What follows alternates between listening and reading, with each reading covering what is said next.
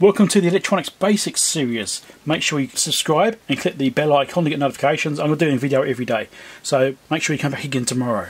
So in this video I'm going to talk about multimeters and using them. Now I've got a selection of multimeters here. This isn't even all of them. So I've got a range of some of these budget meters, like this low cost for DIY kind of Keysight. Also got this old one here which I've had for, I don't know, 25 years. I've got some clamp meters, a couple of these, Unity one, I don't know what brand that is, Digitech, which is like a local electronics store brand. Another Digitech meter here, this is low cost meters. Got a couple of Bryman meters here, which are EV blog branded. I've got 4 Flukes, I've got another Bryman here. So this meter here are fairly expensive, as is this one here especially. The Flukes are expensive meters. The high quality though, so you pay more for a Fluke as you would otherwise do for the same features on a different meter. That's meant for professionals and for industrial use. You know, these things are designed to be able to blow up in your hand without injuring you, kind of thing, you know. This wouldn't do that. Anyway, what I want to try and show you is that I've got all these meters, and you don't actually need to have one of these high-end Flukes or, you know, these really high-end ones. I mean, you don't need that. These Brymans work well. I've been really happy with these, especially this one. This one's really good. But for basic stuff, you don't need a high-end meter. If you're just doing a bit of tinkering around, a bit of DIY, you're trying to learn electronics, just trying to figure out what you're doing, one of these cheaper meters will probably do fine. I'm not so sure about auto-ranging Keysight ones, and I've got this Must Tool one here, which wasn't too bad. So I've done reviews on these multimeters, right? So I have reviewed this one, this one, this one, this one, that one, this one. They've all got reviews done. The other meters don't have reviews. I probably should do reviews on them actually. Yeah, so if you want to see more about those meters, then check out my multimeter review video playlist. This one's got on my desk here, the ones you can see. So, yeah. So the question is, what do you actually need to know to use a multimeter? Well, you need to know what you want to measure. If you're going to measure volts, AC or DC, current, AC or DC, resistance is really common. It's almost like a no-brainer. Everyone wants resistance. Sometimes you want capacitance readings, but I'd actually recommend you get a capacitance meter for that. Probably LCR meter is what I'd recommend instead of using a multimeter one. That is generally better for that. I mean, yes, multimeters, a lot of these multimeters have got capacitance built into them, and they're fairly accurate, to be honest. They do have limitations. It's not as good as a proper LCR meter. If you're going to do non-invasive current measurements, you'll probably want a clamp meter. There's different types. This one does AC and DC, but what DC one means you can actually measure DC circuitry. AC ones can only measure AC circuits. You can't measure much else. This one actually does do AC and DC as well, but this is a higher current. This is like minimum scale is 600 amps DC, whereas this one is 2 amps DC. So if you're a hobbyist working on electronics, this one here is much better suited to you. I've actually done a mailbag video about this, and I think I've done a review on this actually. Pretty sure I've done a review on this particular meter. So the UT210E. It's a good little meter. I really like this one. It's good. Really handy to have. It also has probe connection C as well. You can actually do the measurements with the voltage and stuff as well. Another really useful feature is a continuity measurement test. So you touch between 2 points on a circuit board and it'll beep at you or tell you resistance. Diode test is also extremely critical to have if you're doing testing of transistors and diodes. You need to have diode test mode, but those sorts of things are very common across meters. I think just about every meter here has got diode test mode. Even this cheap one here has got it. So I think all of them do it actually anyway. You've got some more advanced functions which you probably don't need to worry about, such as dBm and you know, this is a high-end meter. This one's quite an expensive one. Temperature measurements is also fairly common. A lot of these meters got temperature measurement on. Not all of them, but some of them do. It's an option. That may or may not matter to you. Sometimes having a way of measuring temperature with a probe is handy. So this old Digitech meter here, I've had this one for 20 years. It's had a bit of a beaten up life. It's been dropped and thrown around and left outside, and it's had a hard life. Been used in a workshop and it still goes. Accuracy, I don't know, it's probably not great now, but this was a fairly well featured meter when I got it. It did microamps stuff like that as well, so it's actually not a bad one. But I mean, it depends on what you want to actually measure. I mean, if you want really good accuracy, you probably want to spend a little more, you know, go 4.5 digit meter. 3.5 digit will do most of what you need though, to be honest. 3.5 digits is usually plenty. You don't usually need that much precision. Of course, you guys go to a bench meter. I'm only showing you the handheld meters here. I've also got some pen style meters, and I've got a few bench multimeters as well, which are basically sit on a shelf and they're plugged into mains. But I actually find myself using these kinds of meters more than I use a bench meter. Bench meter is super accurate. It's got much, you know, it's like 6.5 digits, the one I've got here, so much higher accuracy and stuff like that. But if you need that precision, you use a bench meter. But if you don't need it, then these kinds of meters are absolutely fine, and I find them much more convenient, to be honest. Alright, so that's enough to talk about multimeters. Let's actually show you how to use one. So, basic DC measurement. So there's a DC symbol. It's like a flat line with a dotted line underneath it. That's the AC symbol, which is a sine wave. Right. So that's the DC symbol, and we set the volts. Probes are in the volts, ohms, diode, and common terminals in this case. Right? This is what this meter has. It will depend. I mean, there's always a common, which is the negative, and then you've got another connection which is used for different modes. So this one's doing volts, ohms, and milliamps, for example, on this chip meter here. This one here's only got 2 terminals, so you can't really get that wrong. But it depends on what your meter actually spares. So read the terminals on the front and see what they say. Especially important if you're trying to measure current, because if you use the current, you may get that wrong, blow your meter or blow your fuse or something, or cause all kinds of problems. So power supply over here is turned on, it's set at 5 volts. I've got 100 milliamp current limit set to it as well.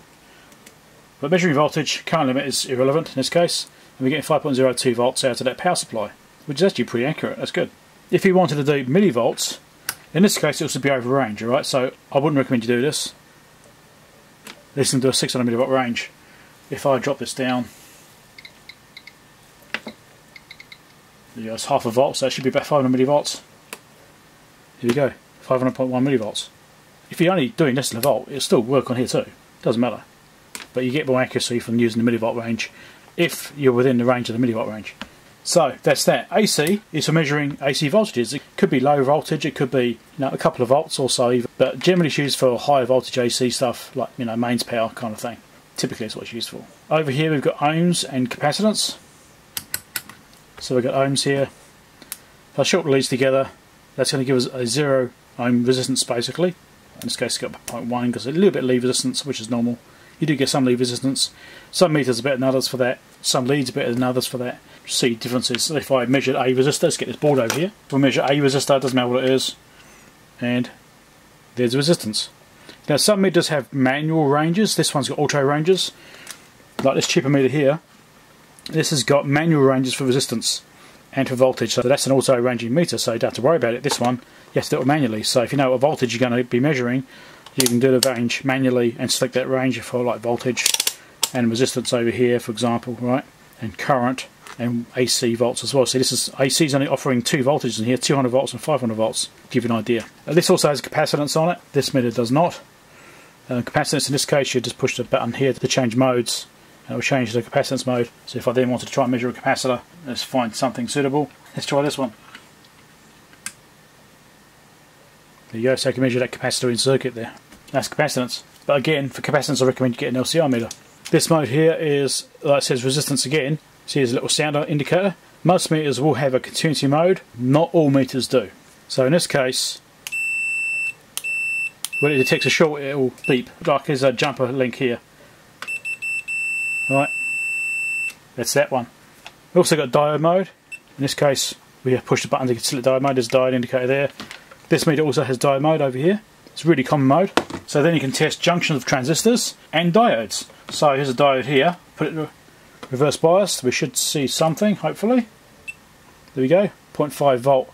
That's the voltage drop across the diode, right? So that's how much voltage it's losing as it passes voltage through the diode, which gives you an indication of whether the diode is working correctly or not. If the other way around, it should be basically open. I've got some charging there because it's connected to a circuit where there's capacitors which are charging up. If you had a short when you measured the diode is blown, or there's some circuitry around that diode which is causing it to give a false reading. Usually it's the diode is blown. Over here we've got milliamps range, which is DC and AC milliamps. Also got hertz range, also got hertz over here and hertz over here. Again, that's only for really doing AC or sources which have a frequency associated with them, so you can measure the frequency. I also got it down here as well in the amps range too. But this is AC and DC milliamps, AC and DC amps. In this case, you use different ports. So if I wanted to measure the current in this power supply, which I know I've got limited, don't do this at home, folks. Well, we can actually, but it's perfectly safe as long as you've got it set up right. So I'm going to do this milliamps. This has a built-in 400 milliamp fuse. This should not blow the fuse, even though I'm going to be shorting out the power supply. So I've got the common connection and the current connection, right? This basically means it's a short between a meter. You wouldn't normally go between positive and negative doing this because it is going to short out the power supply. But I'm doing this to demonstrate what's going on. So this is currently set to AC and I change it to DC. And get this probe on properly. There we go. So the power supply is set at 100 milliamps limit. You're getting 103.9 milliamps as the limit coming through. And you can see 101 on the power supply over here. So that's measuring the current. What I'm doing here is not what you normally do. You wouldn't normally connect your leads across the power supply. This is normally if you're trying to feed a circuit and trying to measure how much power that circuit is using. So what I'm doing is a bit of a bodge just to demonstrate it. Anyway, we'll go to the amps region instead. We'll do amps. unplug that from there, plug that in there, go to amps. So this meter defaults to AC, so you got to watch out for that. Make sure you're on DC, again 104. So now, because I'm on this 10 amp range, I can put the current up a bit. Let's do half an amp. And if you're powering a circuit, you'd use this to measure the power the circuit is consuming. You wouldn't normally use it this way. Now, this is also a great time to demonstrate the clamp meter. Now this has got the same functions. It's got volts, AC and DC volts, which is in here. Right, defaults to AC in this case. Change it to DC, right, and that's using the leads on the end that you plug in like you do here. Okay, and then we've got the same modes. You've got resistance modes. You've got diode mode, I think that is. No, sorry, that's diode mode. I don't want some continuity mode. And capacitance built into this as well. Very handy. Then we've got a 2 amp AC default, DC. Now this one, because it's reading a level when we're not actually got in circuit, we have to zero it. That zeroes it. Then we'll stick this on the lead and we'll see that this will give us the current as well. So this was how we can measure current without breaking into a wire. So if you've got a circuit you're trying to measure and you don't want to interrupt the power cabling, put one of these clamp meters around the wire. As I say, this is for DC, you have to make sure you're using an appropriate clamp meter for that. Another thing is, you can't put around 2 wires, you put both wires through this, like you have if you have like a twisted pair or a paired cable or something like that. Then you get 0, because they cancel each other out. What it's doing is measuring the magnetic field being generated by the cables. So you take one wire back out, try and get it so you can see it, take one wire back out again, and the current's back. And if I change the wires, it will change direction. It's just saying positive 0.5, change the other wire, it's going to say negative 0.5. Thereabouts. Okay? You see a little negative symbol there. Alright, turn the power supply off for a second. So that's how to measure current. Now, you have to be careful if you're doing currents that you don't leave the meter probes in. Most meters will not warn you if you change modes on your meter and you leave the probes in here. So if I were to measure a power supply now, obviously in this case I'm across the power supply anyway, it makes no difference. I'm, doing a demonstration. You say this isn't how you normally connect it up to a power supply. If you were in the current mode and you had a high voltage power supply, even like a mains power supply, you're trying to measure across mains or something like that, or some high voltage circuit, or even high current circuit, it doesn't have to be high voltage. You had it in these positions and you wanted to measure voltage, and your supply wasn't current limited like my one is right here, because I've intentionally set it up that way. This will blow the fuse out your meter. Now, a Fluke meter, it will blow the fuse. It will cost you a bit of money to replace the fuse, but it's, it might cost you 20 bucks or something to replace a fuse. So it's not a mistake you want to keep making, because it will get expensive, but it won't damage the meter.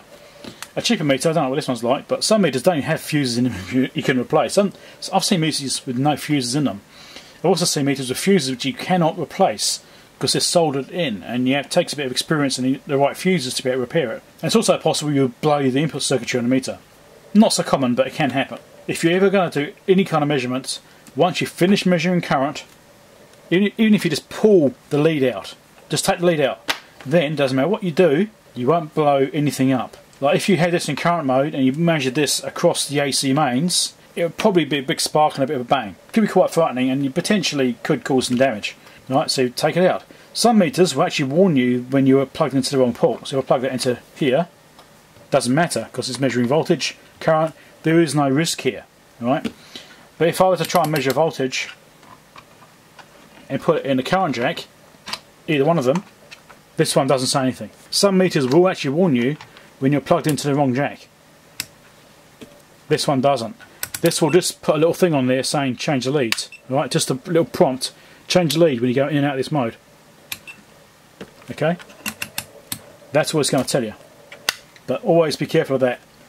Take the lead out. When you finish measuring current, take the lead out. Even if you just take it out and put it straight back in the voltage one. That way, nothing can go wrong. Well, probably not anyway. So now I've hooked up to this cheap meter. I've had this meter for like 25 years and it's been kept in my car. It's still on the original battery. It's just kept in one of my cars. It's just been in there. I've only used it a couple of times, to be honest. So let's go to volts. So this one starts at millivolts, 200 millivolts, 2000 millivolts, as in 2 volts. I know I called it 2000 millivolts, I should just call it 2 volt scale. 20 volts, 200 volts, 500 volts. Now something you got to be careful of is not exceeding the input ratings of the meter. This one says it's 500 volts max, 200 milliamps max across this input here, and 10 amp max on this input. It's also using this for the low current range as well. So be careful about the input ratings, because you do not want to exceed these or even get close to them, to be honest. Sometimes these ratings are not true, especially on some lower cost imported meters, let's say. So it's on 20 volt range right now. So if I turn the power supply back on, we'll see about half a volt, just like we did before. So I'll put the voltage up. Yeah, we got the 5 volts.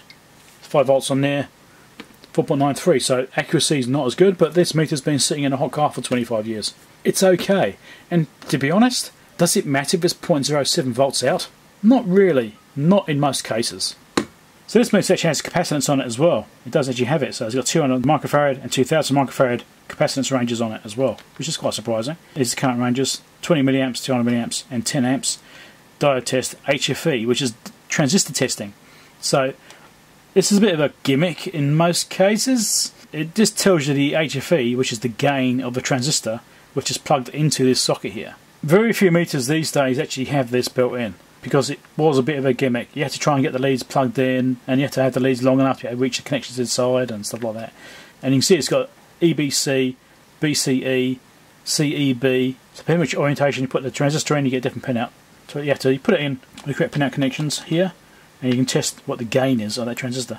That doesn't tell you that much. Really, you want to get a proper transistor tester if you actually want to do that. To be honest, I've only used it a couple of times and I've never really been satisfied with the results, so these are more of a gimmick than anything else. So let's move to here as well. I should probably show you some of the secondary functions of this thing. So if I go to, say, DC volts, you've got min-max settings on this particular meter, and it will track the readings. And you can actually find out what the minimum maximums are. So if you're probing around a circuit and trying to look at what you're doing with the probes, and you can't see the meter, or you just can't look at the meter at the time you're making the measurement, you can use this min-max mode, and it'll hold the readings on the screen for you. Sometimes you also use the hold mode as well. It's got hold mode if you can push it. Sometimes, like some meters like this one, it's got automatic hold, which is a bit nicer. It holds it on display for a few seconds until there's another reading, stuff like that. Also got ranging. Turn this off again. So auto range in this one, as I said before, I've got manual range as well, so you can go through each range in this one and it will tell you what the range actually is. 6, 60, 600, 1000. This meter can do up to 1000 volts in DC. A lot of meters will have secondary functions on buttons, and it's pays to familiarise yourself with what these buttons actually do and the functions and the features they offer you. Sometimes they're not that important, other times they come in really handy. Depends on what you're trying to use the meter for. Another thing to be aware of as well is that when you're trying to measure resistance, how you probe can give you different readings. Quite important. So like this meter here can go up to 60 megohms. If I hold these probes,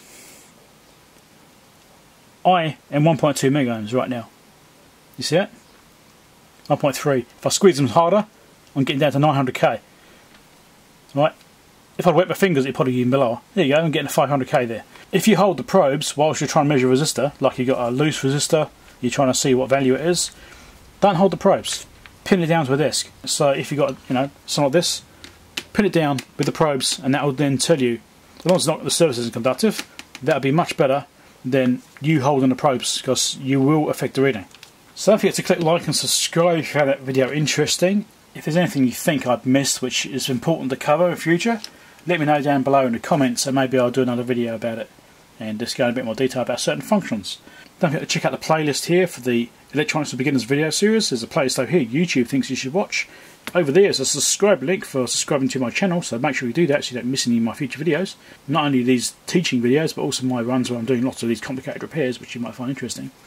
And over here is my Patreon support link, so if you want to contribute to the channel to help me to make more video content and help me to help other people, there's a link there. Also, you can do super thanks down below. If you want to give me a one-off donation, if you want to donate a little bit of money to the channel without being a big commitment, you can also do that too. Catch you later.